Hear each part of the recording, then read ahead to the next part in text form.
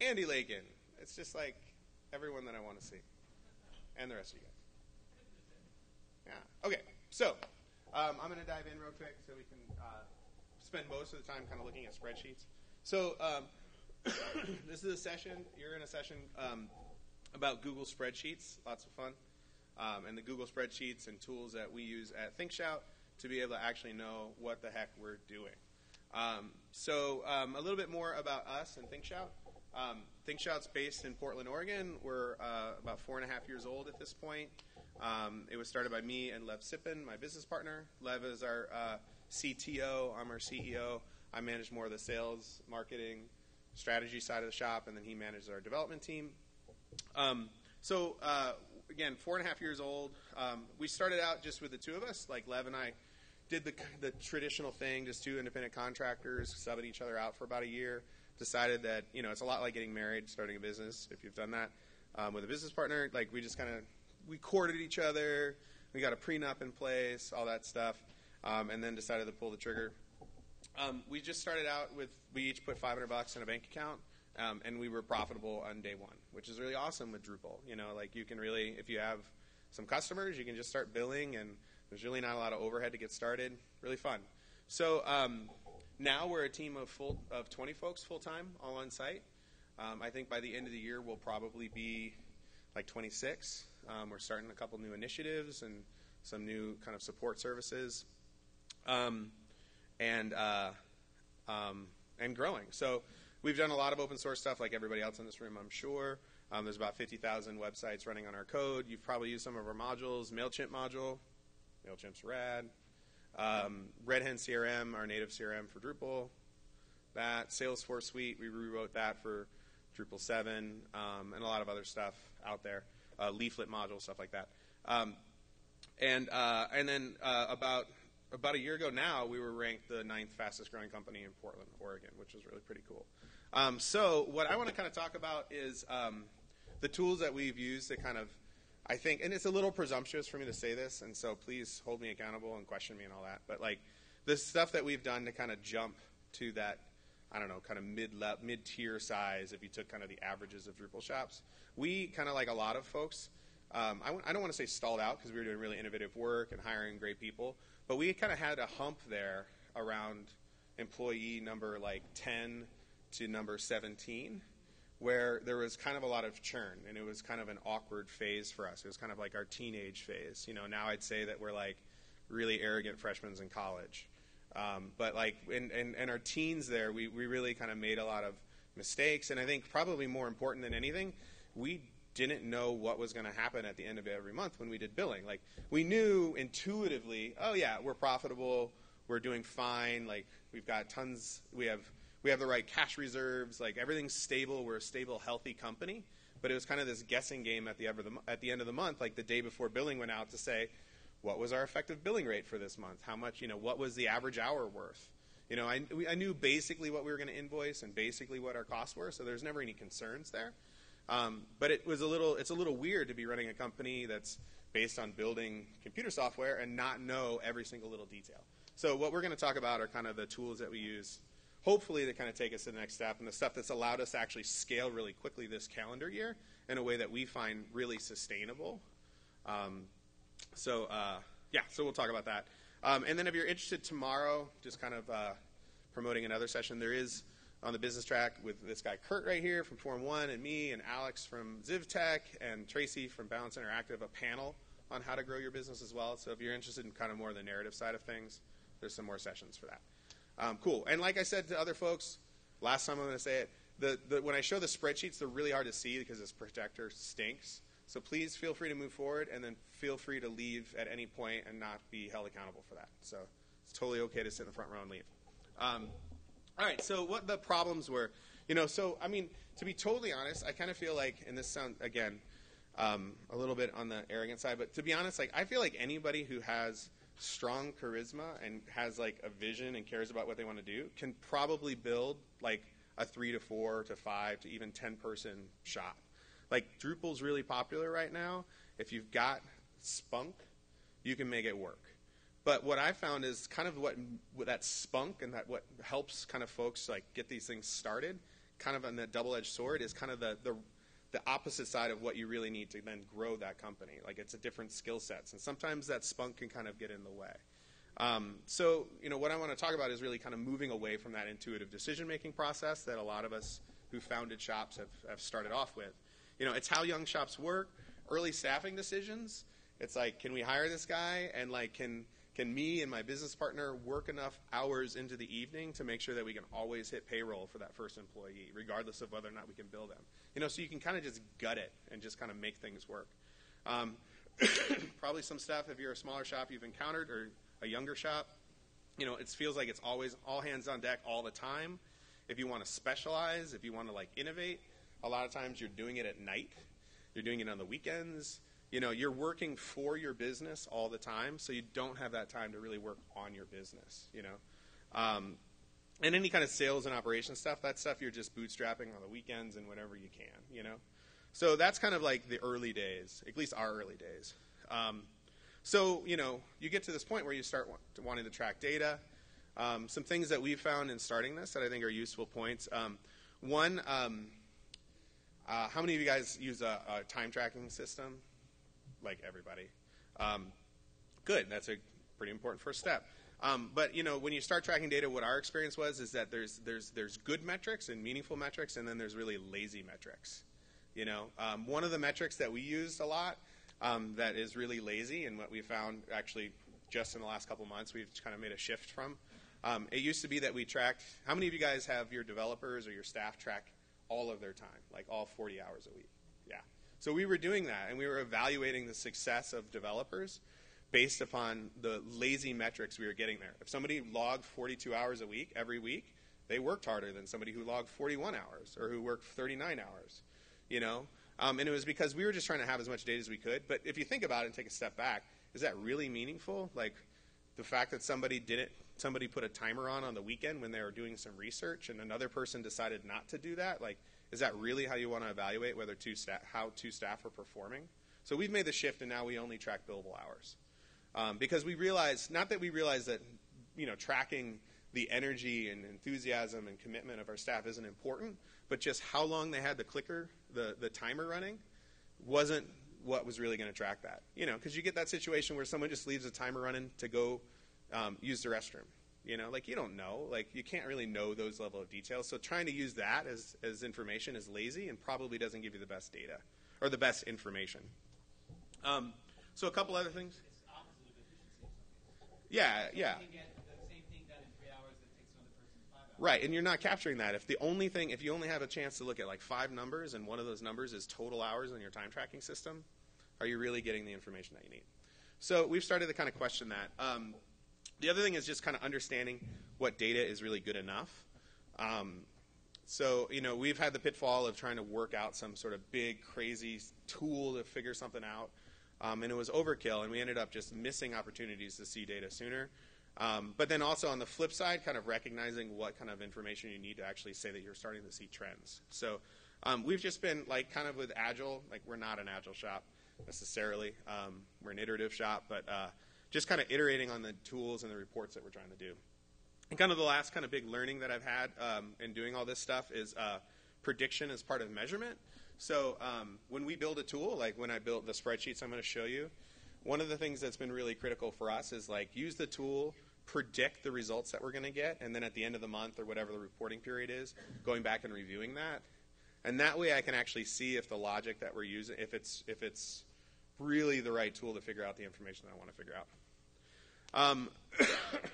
So kind of an overview of this tools that we're going to show you, and then we're just going to dive into some really nerdy spreadsheets for a little while.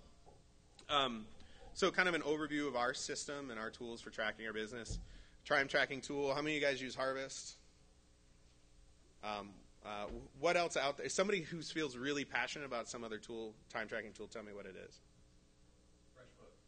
FreshBooks. With how many folks? 10. Okay, awesome. Yeah, that's really cool. Anything else that people really like? Jira Tempo. Awesome. Okay. We use Toggle, but we're not so crazy about it. Toggle. Yeah, awesome. What were you using? We use Teamwork, but I'm not so sure. Okay, Teamwork. Cool. Okay. Yeah, so we use Harvest. There's no right answer there. one thing that we like about Harvest, I'm skipping a bullet point here, is the new Forecast app. They bought forecastapp.com, and they're rolling it in as an extra service.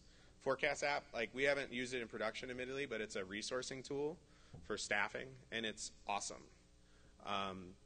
It looks really awesome. It looks like it's really cool. It'll show you if you have people overbooked. It combines that against your project budget. So it's actually, we're pretty excited about it, and it might cut out a spreadsheet that we've been using, and that's really hard to work with. So cool. So time tracking, the key thing, resource allocation spreadsheet. I'm not going to show you what that looks like because those are actually, there's a lot of ways to do that. There's two that I really want to kind of dive into in detail, and one would be we have a billable hours matrix that we use, and we're going to dive into that. And then what we call like an aggregated pipeline tool that allows us to kind of allows us to forecast how much money we're going to make a month from now, 2 months from now, and so forth. So we're going to dive into that. And then putting it all together, what accounting, we're QuickBooks Online folks. What other accounting stuff do you guys use? Zero? Okay.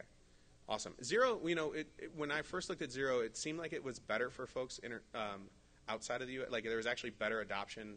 It's out of New Zealand, right? Yeah. So.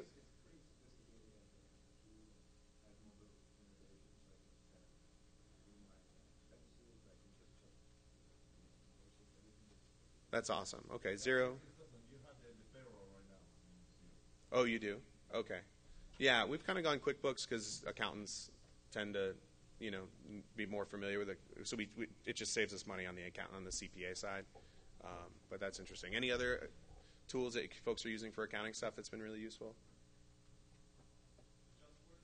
JustWorks. Okay, I'm not familiar with that one.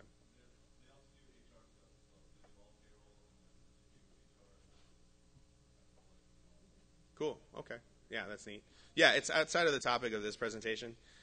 We've also, just as a quick tip, we've adopted Zenefits. I don't know if anybody's using Zenefits or heard of them. Zenefits is awesome. I mean, it's completely revolutionized our business. So Zenefits is a service as well as it's a web app as well, but more importantly, a service that does benefits managing.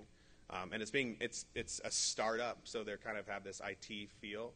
And there's a really great suite of tools, but they manage all the procurement on healthcare, all that stuff. They provide a portal for it all. It's absolutely incredible, and it's saved us a ton of time.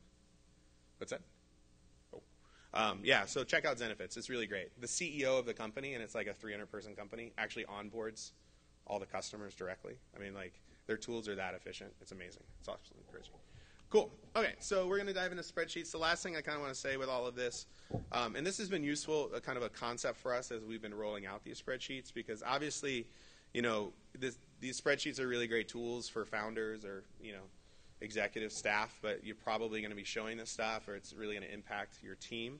And so, there's a bit of a risk when you roll out any kind of tool or kind of change your practices around tracking or managing expectations with your team. So we've kind of had to developed a messaging framework about that and a way of thinking about that with our staff to make sure that they understand what's going on. So this is just kind of, everything that we're doing in terms of the reporting kind of comes back to these three things that we're really trying to support internally. And whatever framework, whatever values you might have, internal values with your team, it could be whatever you want. But for us, the idea of, we're really trying to balance innovation and customer success or client success with staff satisfaction. So as we're like adjusting and tinkering with all these things, it's all in service to this. And so that way, like if we roll out a new policy with our team and it fails, we can really kind of talk about that transparently with our team and let them understand, like, this is the balance we're trying to hit. We're not always going to hit it. Sometimes we're going to be in more service to our staff. We're going to send a boatload of people to DrupalCon, even though it might not make the most sense business-wise. We're going to, or on the flip side, we might have a couple weeks where we have to really push it, and we're going to skip staff lunches or skip sprints, and we're all going to work really hard on client stuff. So having this in place really allows us to kind of implement solutions that are coming out of the data we're looking at. Does that make sense? What's that? Zenefits. It's like benefits, but with a Z instead of a B. Zenefits.com. Cool. All right. So now we're going to dive into some spreadsheets. So my Twitter handle is, I didn't have a great way of doing this. My Twitter handle is Sean_Larkin, or you can just find ThinkShout on Twitter. And I link to this. So all of the materials that I have here and all the spreadsheets, it's all in a Google Drive folder, and it's all available to you guys. So please grab it, take it, manipulate it, use it however you want to use it. There's no secret sauce. So it's all out there if you just want to find the link on Twitter.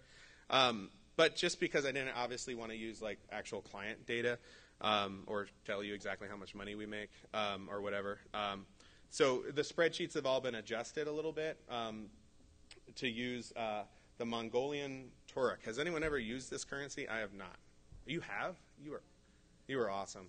I intentionally did not even look up the exchange rate, anything like that. It's just a placeholder.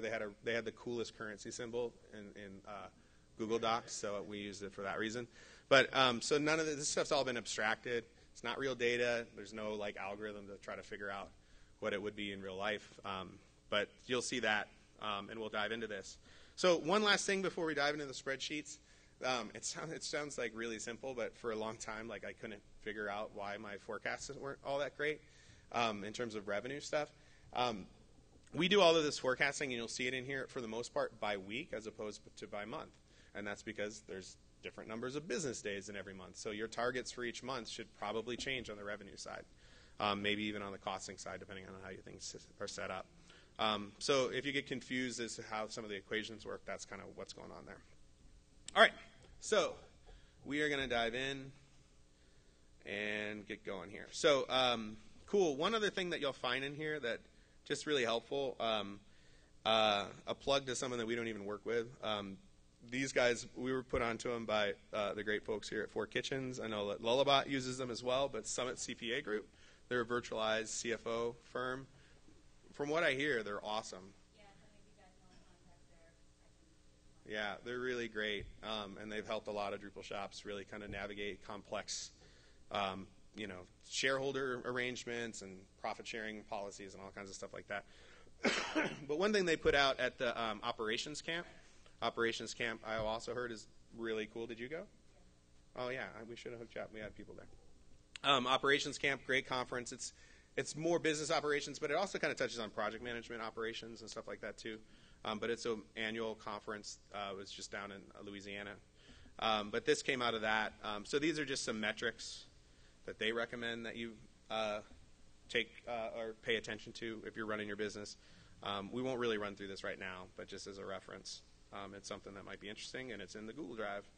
Cool. All right. So the two spreadsheets that I am kind of most proud of that you can't see worth a damn from way back there. So again, please feel free to come up. This billable hours matrix, and then what we're calling a pipeline report or under contracts. So these two things work together.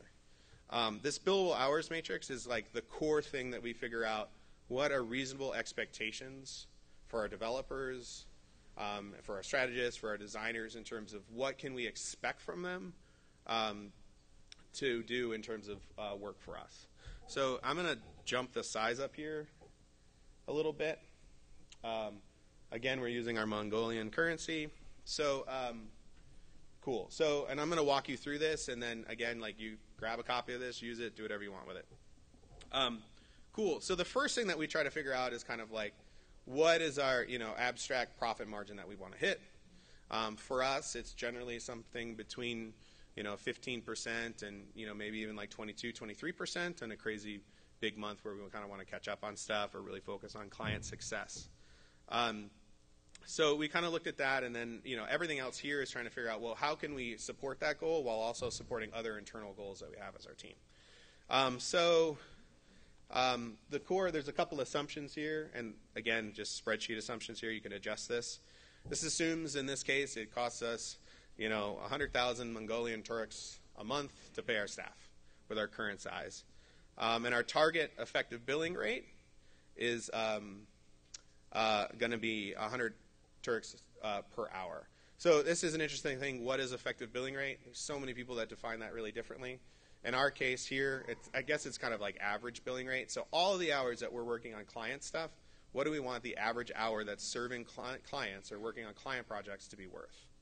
Okay. Some people, like I said, some people call that average billing rate, and then they use effective billing rate to include all hours that are non-client related.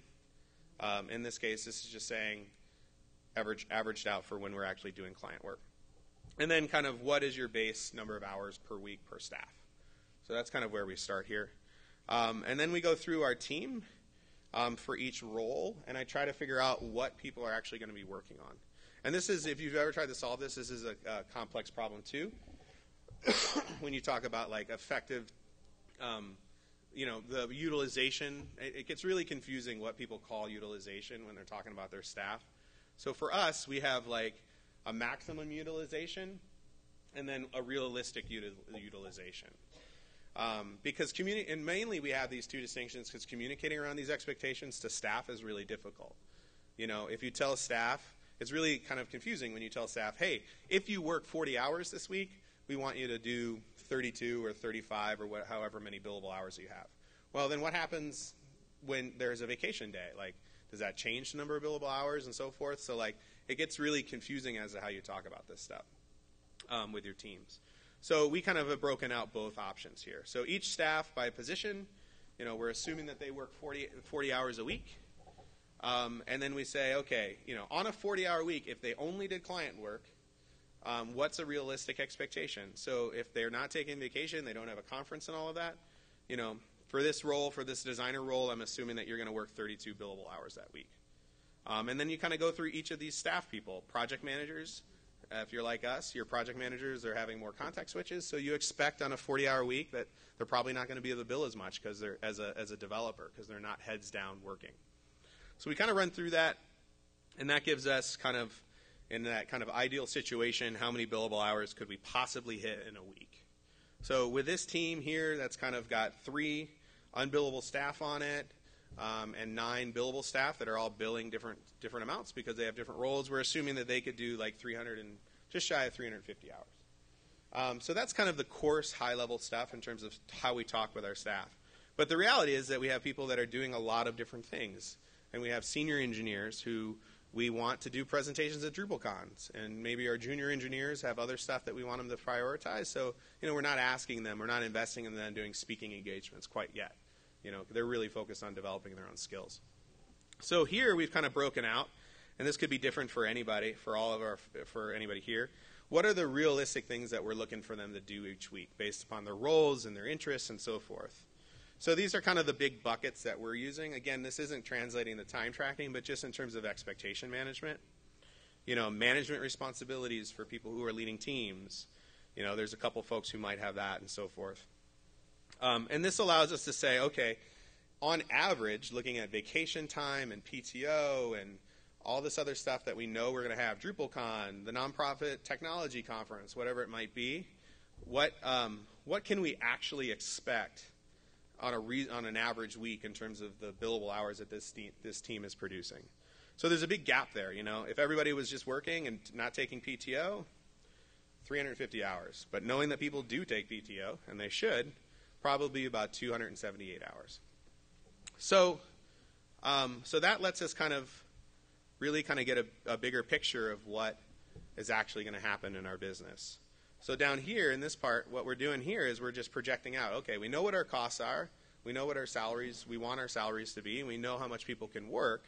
What could we expect in this scenario in terms of profitability in these two scenarios? The ideal, everybody's cranking 40 hours, and then the realistic, people taking vacation and so forth. So that allows us to kind of sanity check. Okay, well, if all this stuff is working the way we think it is and our costing is right, we can expect under this scenario to get about 16% profit margin in the realistic scenario of having folks actually take vacation and so forth. And then we can kind of play with that, So if we want to pump that up, then we could make a business decision. Well, you know what? Some of these unbillable tasks here, like team sprints, instead of doing sprints every month, we're going to do a sprint every other month. And that might allow us to get more billable hours out the door each week and pop that and bump that profitability margin up. Or on the flip side, if that margin is because of your equation is working out to be 20% profitability, well, maybe you need to focus more on long-term innovation as a marketing strategy and start including more meaningful sprints with your team. Take, a day every month off or every other month off with your team to work on some open source project that isn't client related. Does that make sense? Cool.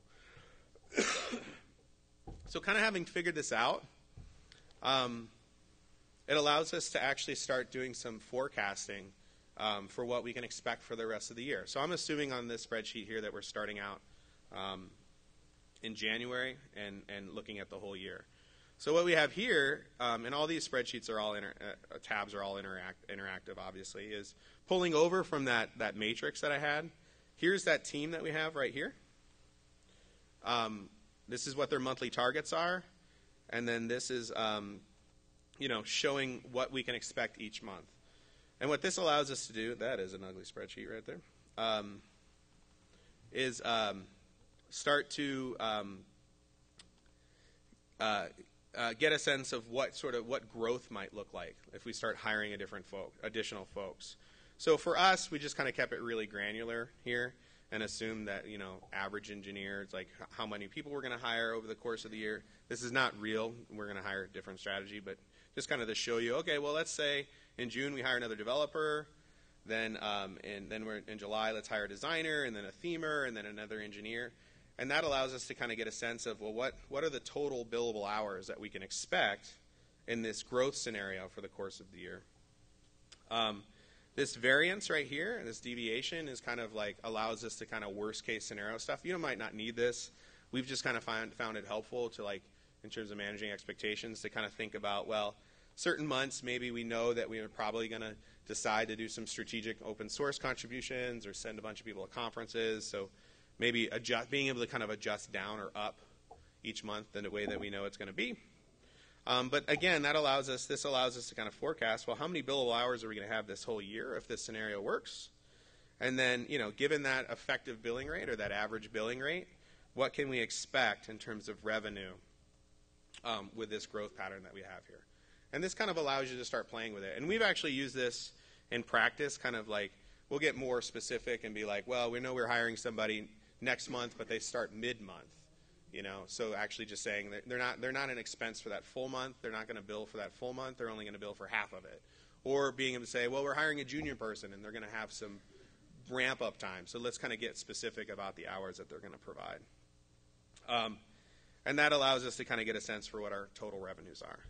And then down here, just because we can start to just kind of do some month-to-month over tracking to see how well this model is working for us.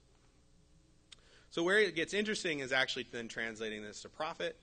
Doesn't really matter how much revenue you make. Well, I guess it does in some ways, but start thinking about profit here. So this is, again, just kind of linking off the last spreadsheet. This is our current base, those 14 staff. You can see this number goes up. I just added a little multiplier saying that, obviously the staff we currently have, they want raises. Those bastards. And so assuming that, that base salary is going to go up. And then looking, this is really coarse, but looking at what are our additional costs if we start bringing on these other developers. That allows us to get kind of what our projected costs are.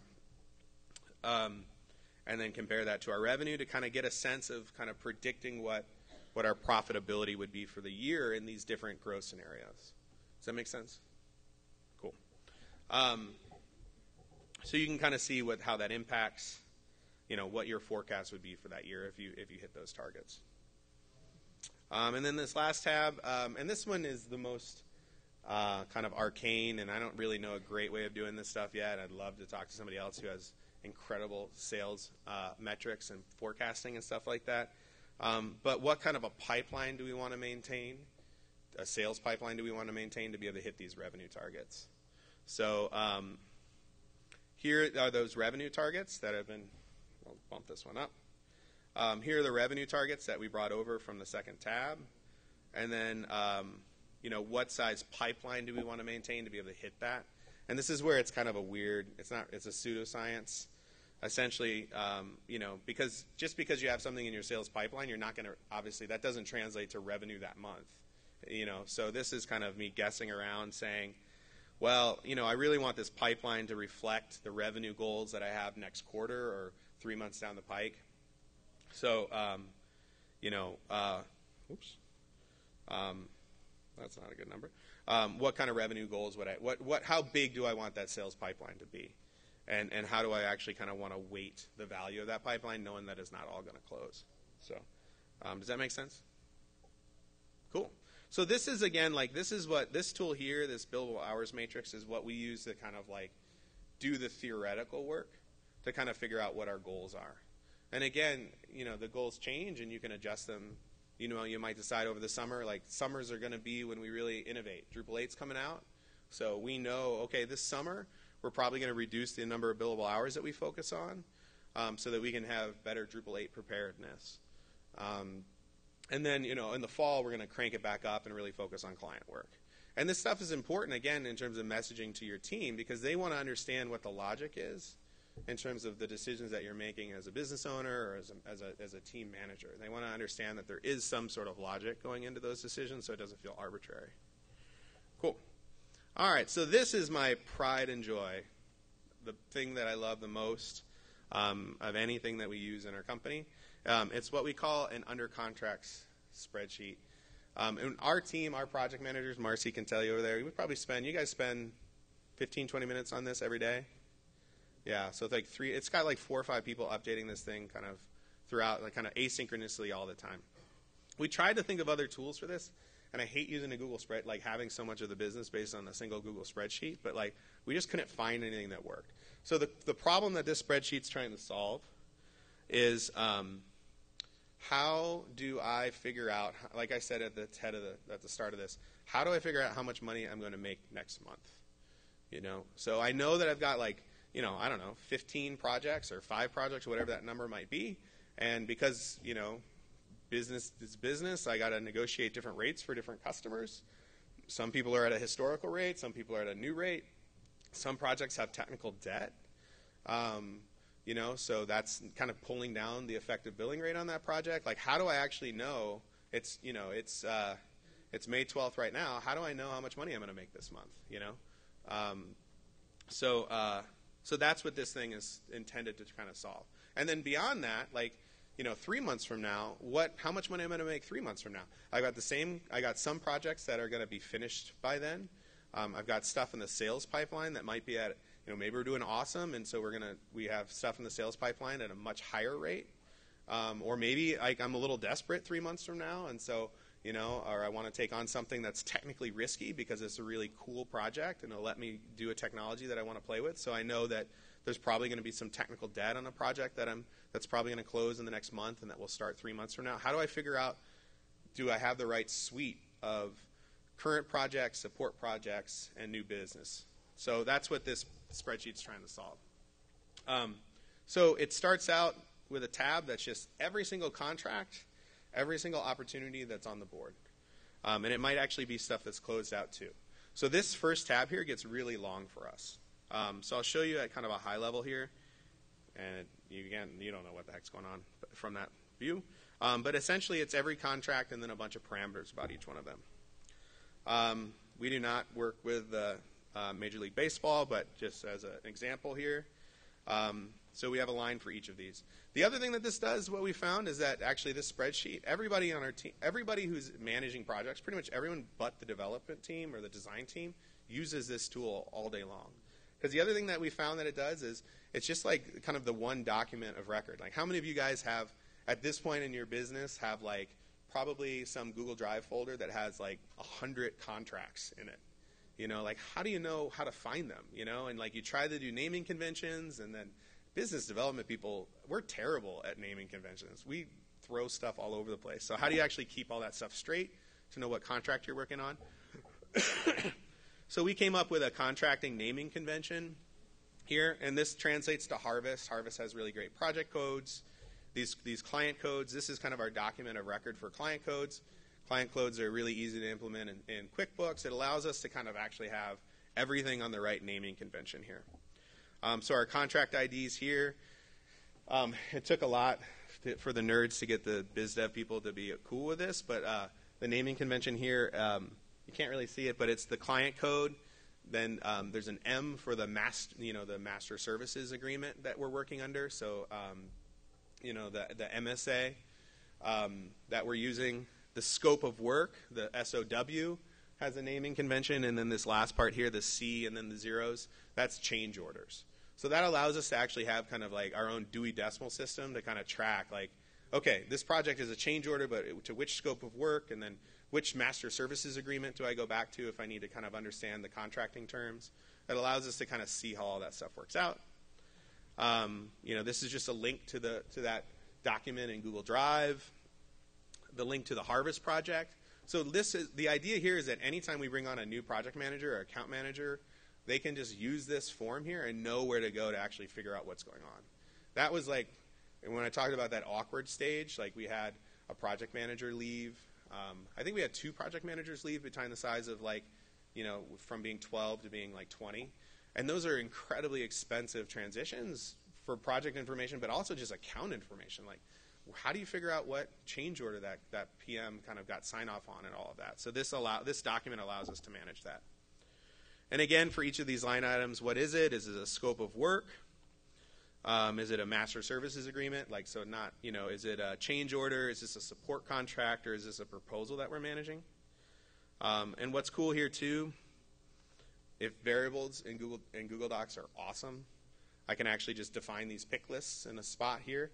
I don't have it turned on now because I wanted you to be able to use this tool, but Google Docs actually has really great new cell protection, like to be able to have certain tabs or certain ranges actually be protected. So this way you can kind of, like your admin, you can set this stuff up, let your project managers use it, but there's certain stuff that you know that they can't accidentally hit a keystroke and kill everything. So I kind of manage what these tabs are, what these pick lists are. But we have our, type, our status, so this is this an active project? Is it in sales? Is it on hold? Is it completed? Is it a deprecated, meaning that like we had this scope of work and then we gave it to the client. We have a copy of it in Google Drive, but it's not the one we're working off of. Or, we actually even use it for like managing sales metrics, like did we lose the project? Or did we disqualify the lead? All of that. So that we can do a lot of reporting on this. AMs and PMs, this has kind of become our document of record to figure out, wait, we've got like 4 project managers and like 3 account managers. Who the heck is responsible for this project? Like, as you grow, it gets more and more difficult to think about all that and keep it all in your head. Percentage likelihood to close. This is going to come in when we talk about sales stuff. Date we won it. Date we started it. Date we completed it. The contract value, which in most cases is, I'm going to drop the size here just a little bit. Can you still see it okay? Contract value, which is going to be, billable hours under contract times billable rate. Unbillable hours under contract. So this has actually been really helpful too. We were struggling with not all of our contracts are set up the same way. We'd love it if it was just like we negotiate a rate, everything's billable. But sometimes you have clients where you need to have certain line items be listed as unbillable, or we'll donate this feature. So how do you actually manage that? Some projects it's like flat rate. Other projects it's a rate plus a discount of hours and features and stuff like that. So this kind of allows us to kind of normalize all of that. When we get into this looking at support work, like what's the max velocity that we can work on a project? Is this contract set up so we can only do 10 hours a month of support? And then what are we actually tracking? What have we actually tracked against these contracts in Harvest? So this is admittedly a bit of a pain in the butt to actually have to go through this and update what the actuals are in Harvest. To know kind of like, okay, well, we have this contract for 100 hours. We've done 50 hours. How many hours do we have left? What's the value of this contract moving forward? So it's a little bit of a pain in the butt. Marcy, would you agree? No, whatever. Marcy does this stuff. It's a little bit of a pain. But the one thing that we've done just to kind of make it a little bit easier is so we had these reports, and then we would actually just have a different one. Like we would change the date of the report to say, okay, let's do this all at once. But what's interesting is when you get a lot of project managers, they can't all just do this on the same day at the same time. So we've kind of, and again, it's a little old school to have to be doing this, but we have this date checked value in here that says, okay, this is the last time that this line of this spreadsheet has been looked at. And that allows us to do updates to this spreadsheet asynchronously. Different people can touch it anytime they want throughout the week, and we can kind of pay attention to that. So this is just a date field, and what's kind of cool about it is that we have this conditional formatter in there in Google Spreadsheets. Just format, conditional formatting, that says if the date checked is not within 8 days, show that line item as red. Show that contract as red. So this, for me, as a manager, it sounds silly, but it's like a huge thing to have that in there. Because I can look at the spreadsheet, and if I see a lot of red, it means that the data is probably not, the data is a little stale. So it's just kind of this visual indicator to me that, oh, okay, like I'm not using the most recent data. I want to, obviously, for us, there's always going to be some amount of red in the spreadsheet. We can't update everything all the time. But this way I can kind of see, okay, am I working with good data or bad data? And I can figure out what my tolerance is for bad data in terms of the decisions I'm trying to make. So this is kind of the data side here. So this is everything. Sales, we have another conditional formatter. If something's in sales, it automatically just turns to green. If it's been completed, we just kind of have it, grayed out. But this is everything. So, and for our copy of this, we've been using this for about 2 or 3 months. This tab here is big. It's like, there's probably 100 lines on it at this point. But again, it kind of surfaces the stuff we needed to surface with sorting and stuff. So where it gets really cool is actually the spreadsheets that deal with this data. So pretty much the only thing that our staff touches is this first tab, and everything else is just getting calculated for us, and it's just providing reports. So there's this cool function in Google Spreadsheets that I'm hiding here. The filter function in Google Spreadsheets, it'll actually do dynamic filters. So essentially what this filter is doing here is it's actually creating an entire list from that initial proposal of all of the contracts that are listed as active. So it's pulling this data here, and it's just pulling in that data straight away from the other tab and filtering the data that I want to see. Does that make sense? So I hide all of that because it's not really useful. And then this is all calculations based upon, this is all just doing some calculations based upon what I'm seeing there. And the long and the short of this thing is, it allows me to say, these are all the stuff that we have under active project. This is not support work. This is not sales work. These are just builds, like feature development, new features, whatever we have like a scope of work for and a project plan and a budget. It grabs all of that, and what it does is it says, okay, for everything active, given what we've updated here in the other tab from Harvest, and I'll make this big because it's, what do we have left to do? And again, this was one of those things that like every time I wanted to figure this out before the spreadsheet, I'd sit down in a coffee shop for like 4 hours, and I'd go through every single contract and every single project in Harvest on a piece of scrap paper, and I would try to figure out what this meant. I never knew. It was like such a pain that I probably did that only like once a quarter, so I didn't really have good insight. It was all just intuitive. So this is saying in this scenario, given everything that we've recorded and done, here's the billable hours we have available for us. This technical debt, this has also been something that's been incredibly helpful. So going back to that contracts and proposals, I have a column that says, what do I predict as of today is the technical debt that I'm going to need to do for this project that I'm not going to get paid for to make everything work,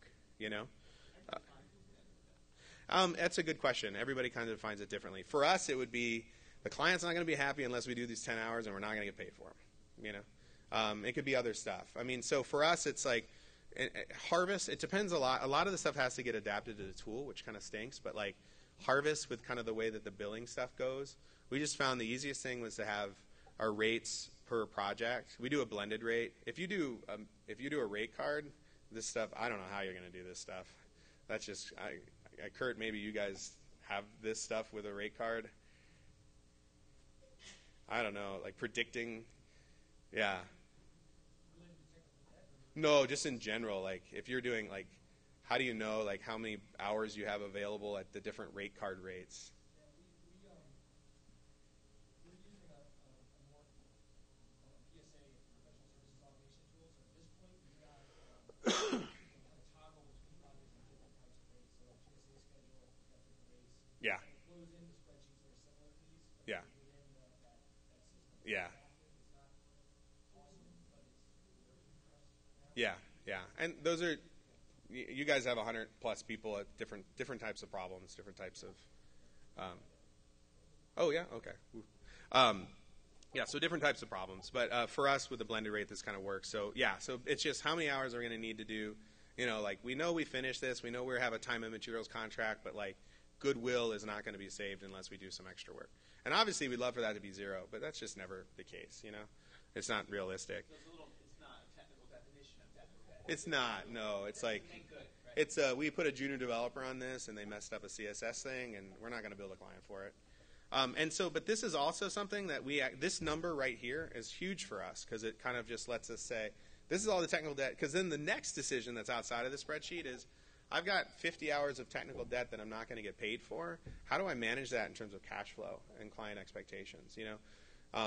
So that's a whole other conversation about how to manage that. But like that number basically, or this number is also helpful when I'm trying to negotiate a new sales contract. And it's some project using some cool technology, and I know I'm not going to get billed for all of it, but I really want that engagement, so I'm going to give something away. How much can I give away given the amount of technical debt that I have moving forward that I know I have to give away? So that aggregate number is helpful.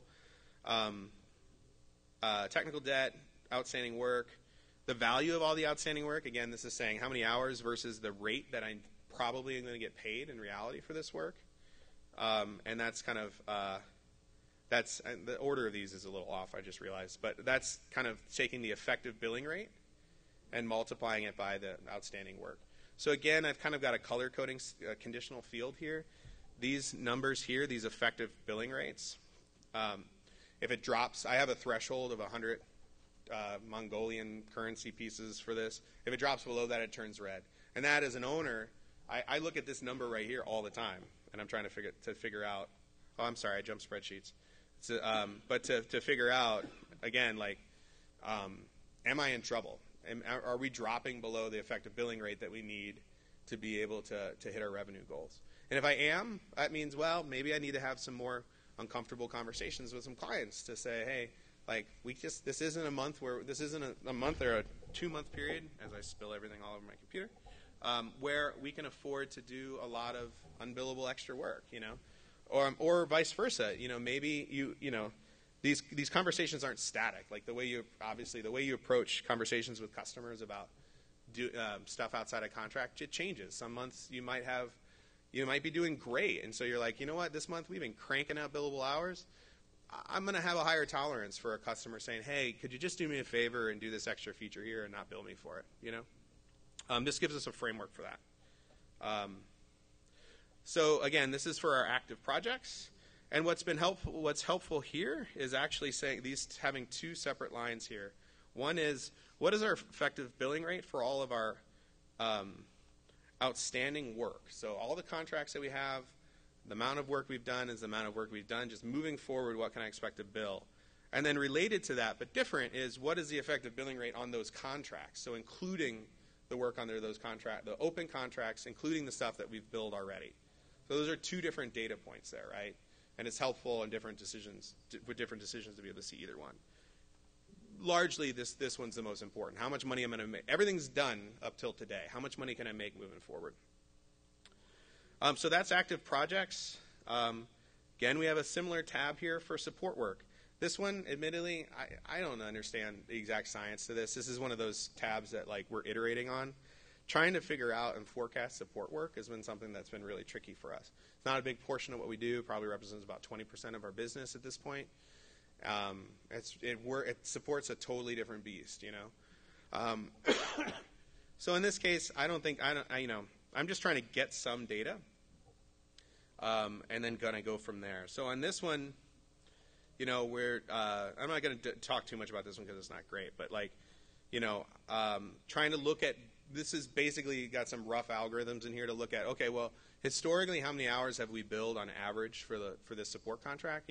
We set up our support contracts generally not to exceed. We don't do retainers, but it's not to exceed 10 hours a month or 20 hours a month or 50 hours a month. And then we kind of try to figure out, well, on the one hand, if we're really good at kind of being proactive with a customer, we might be able to bill more hours under that support contract because we might be able to identify things that they want or figure stuff out and really push. So we know we have a cap that we can't go over every month, but we can hit that cap. There might be other times where we have a cap, but a client just doesn't ever hit it. Their site's really stable. They don't have a lot of feature requests, so the cap might be 10 hours, but in reality, we're doing security updates every month, and it's 2 hours of work. So what we're trying to do here is kind of figure out, well, what's our average velocity? what's our max velocity daily, and then for a projected period, going through this date, and I just have it through the end of Q1, like how many business days are there, what's our averages, what's our max, and then try to have this spreadsheet kind of figure out, well, what could we bill under this, and then what's kind of a realistic scenario for that. Does that make sense? This tab, admittedly, like every organization is different. I haven't nailed this one, but it represents about 20% of the business, so I'm not. If it's off by 50%, like it's not throwing off all of our numbers that badly. So it's just kind of a predictive one. The sales pipeline. This one, as a sales guy, I love and spend a lot of time in. So again, this is just going back to that contract spreadsheet, pulling in the percentage likelihood to close for these projects from that other tab, from that first tab, the likelihood of stuff to close, and then what is the actual weighted value of our sales pipeline. We just have some kind of internal, not even written down, kind of just rules of the road. It's kind of, we have a sales meeting every week, and our sales team kind of sits down and we just kind of play poker on it to figure out what it is. Different folks have more kind of robust categorizations on that. And if you use like Pipedrive or some of those products, they'll actually have stages that are set. So if a project's been submitted and you're in best and final, it gets 40% likely to close. We found that kind of having rough criteria for that wasn't as nuanced as we want, because like best and final, if you're doing that final presentation and there's 2 people that you're bidding against versus 10, like the percentages should be different. So we just kind of horse trade to figure that out. We have our proposal value and the billing rate, and again, like each project might have a slightly different billing rate if you're trying to like increase the value, increase your billing rate, percentage likelihood to close, and then this is the weighted value, the weighted number of hours given the likelihood to close, and then the weighted value given the likelihood to close. Yeah, we have a CRM. We use Zoho. I'm not super stoked on it. It's ironic that we're Salesforce leads and we don't use Salesforce, but Salesforce is freaking expensive. We use it for nonprofits, so it's free for them. So, yeah, we use a CRM mostly for marketing stuff. To be honest, like the reports, we just couldn't figure out. I'm a terrible developer, so I didn't want to have to try to figure out API stuff to populate this from something else. So it's a little duplication, But again, like, okay, so how many, and that allows us to have this roll up. How many hours do we have in our pipeline? What's the face value of that sales pipeline? Because like these are also 2 different ways of looking at it. What's the face value of all the leads that we're going after? And then what's the pipeline value if we kind of adjust for percentage likelihood to close on each of those projects? And that allows us to figure out what's the face value effective billing rate that we can anticipate for the stuff that's in the pipeline versus what's the weighted value, knowing that different things are more likely or not. That make sense? Cool. So that lets us roll up to this single dashboard right here. And again, I just kind of keep this open all the time throughout the day. And this is kind of like the 10,000-foot view. If we take all of our active builds, we take our support work that we have, we take our sales pipeline, what is kind of our forecast? What's our runway moving forward? So I get the details, again, just kind of pulling in the recaps from each of those other spreadsheets. And then these numbers right here, these 4 numbers are the ones that if I did stay up at night and not be able to sleep would be the things that I would stress about the most. So taking everything, sales pipeline, everything that we have, how many hours from today moving forward with likelihood to close and support and all that can I kind of just anticipate that our team needs? Again, these are made up values. What's the value of that work? What's the effective billing rate for that work? What's the average billing rate going to be there? And then knowing what my costs are, in this case, 100,000 of this kind of made up currency. What's my runway? Like what can I comfortably say that like if we stopped selling, if we didn't have any change orders, if we didn't do any additional sales work from today forward, like what can I anticipate in terms of the number of months that I have available to me? So for us with this, I'll say that I like this number to be like 7.5 months. That's all a matter of risk, a matter of like cash flow, a matter of like cash reserves, all of that kind of other information. That's just like a decision that you have to, tolerance for risk and stuff like that. But for me and for our business, I'll just say we like to keep, I'll be very transparent with you guys. We like to keep like probably 2 months worth of expenses cash in the bank. Then we want to have like another 3 months or another 2 months of accounts receivable. So stuff that we've billed, but you never know if it's not cash. You don't know that people are going to pay it. And then like a month or two of credit. So that's kind of like what we have. Obviously accounts receivable, cash in the bank, those numbers are variable. So we're still trying to work out what would be the right algorithm for that because they're not worth the same. 3 months of cash receivable and no cash, it doesn't matter. You're kind of screwed. And then that line of credit, like we would never want to ever touch our line of credit, but just kind of having that out there just kind of allows us to kind of worst case scenario things. And then in terms of our runway, for us, 20-person shop, being very conservative fiscally, we try to have at least 6 months of work lined up in terms of support and active projects. And then I'd say another, not 6, I'd say like 4 months. 6 would be awesome, but again, like there's a balancing act between amount of work that we have under contract versus what's in the sales pipeline, and those kind of go up and down correspondingly. I'd say probably like 3 to 5 months of work under contract that we haven't touched, and then another like 3 to 6 months of stuff that's in the sales pipeline. Does that make sense? Cool. All right. That only gives us like 2 minutes, 2-3 minutes for questions. You guys have any questions or feedback or stuff that we're totally missing here that means our business sucks? What's up? That's a great question. We don't practice open books because I think to practice open books takes a level of maturity in your management style that, like, if you open books done wrong is catastrophic. So we in our organization we have a what we call our small council. It's our kind of director level folks, plus a couple other folks who kind of like have operational roles. And with those folks, we're very transparent on top line numbers and bottom line numbers. Some of the stuff on salary, we've been slow to kind of roll that out.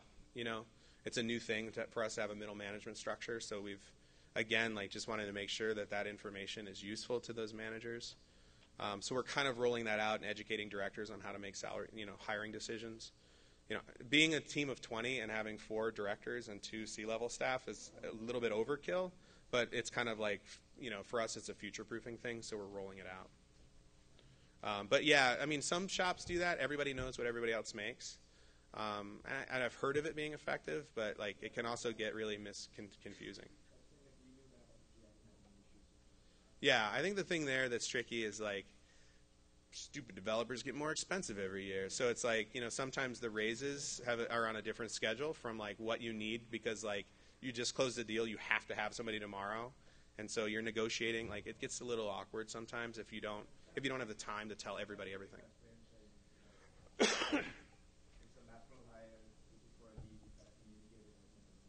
Yeah.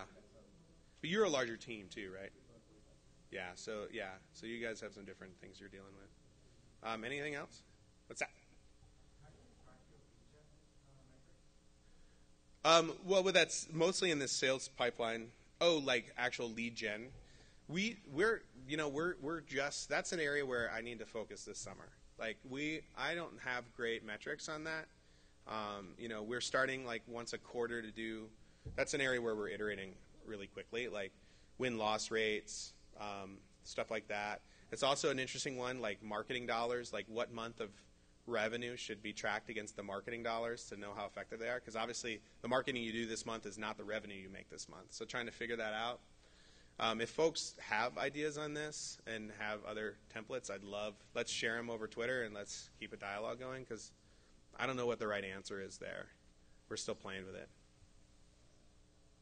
What's that? This is probably a bigger question than you have. One of the things, we're a 30-person design and development shop. One of the biggest things we struggle with is load balancing from teams. We have spreadsheets similar to this, and there's gaps. Sometimes the UX team might be a little light. The dev team might be light. How do you guys manage that? Or Yeah, that we have a different spreadsheet.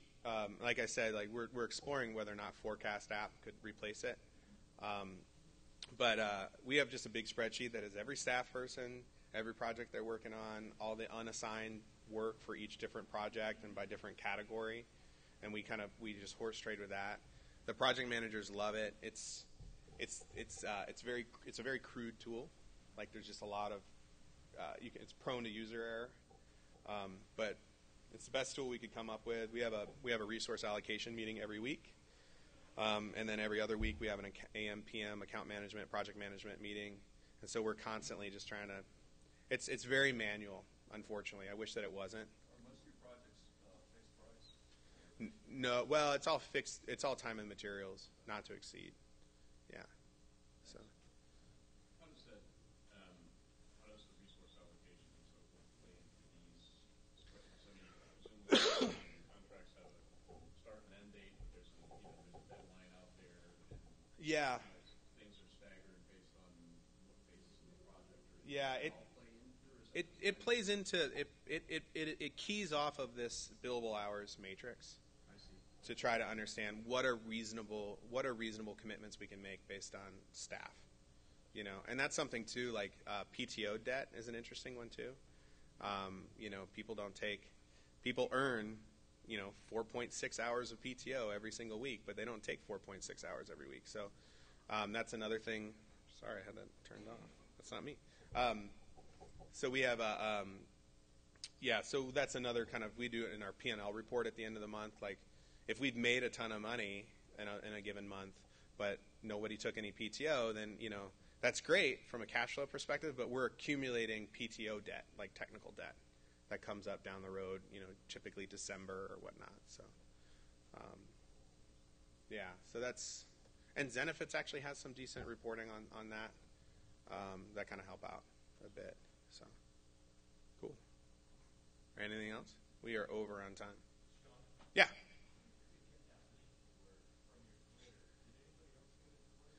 Maybe I need to change the access control.